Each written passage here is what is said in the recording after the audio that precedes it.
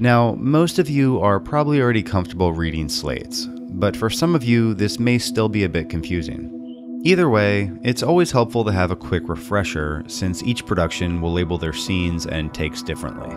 Film slates provide quite a bit of useful information about each shot. They contain things like the camera roll, the scene number, the take, and some production information like the name of the movie, the production company, the director, the DP, and the shoot date.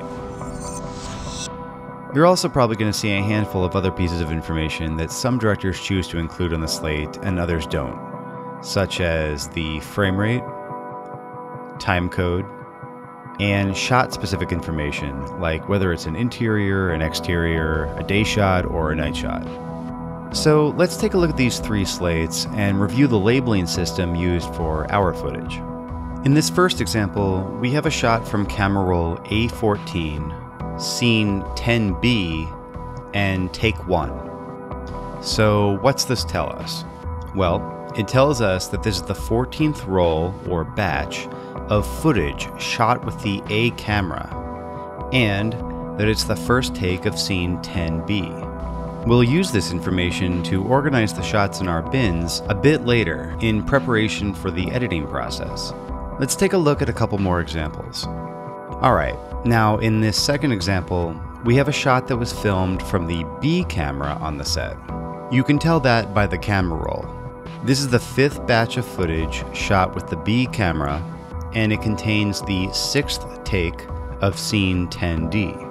Many productions will use multiple cameras to capture the action from more than one angle as it's happening. This is really useful when you want to maintain really accurate continuity across various actions in the scene. So when you're cutting together two angles that were shot at the same time but by different cameras, you know that they're identical and they'll sync up perfectly since they're recordings of the same exact moment but from different angles. Okay, so in this last example, we have something that's actually a little bit confusing. The scene and take make sense, but the camera roll designation on the slate is weird. It says that this is the slate for both camera roll A25 and camera roll B11. What we have here is a slate that's serving dual purpose, as the slate for both an A camera and a B camera.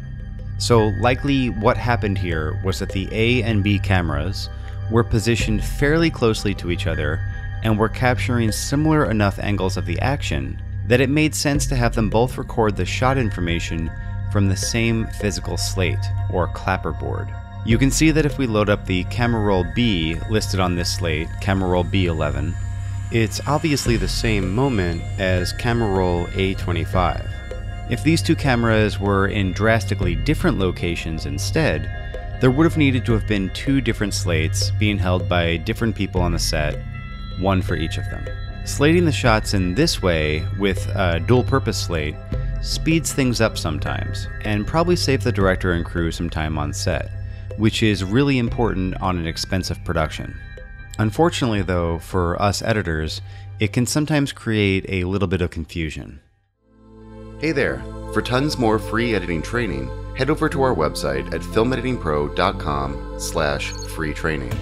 Here you can download free editing guides along with high-quality video training courses created by our team of professional Hollywood editors.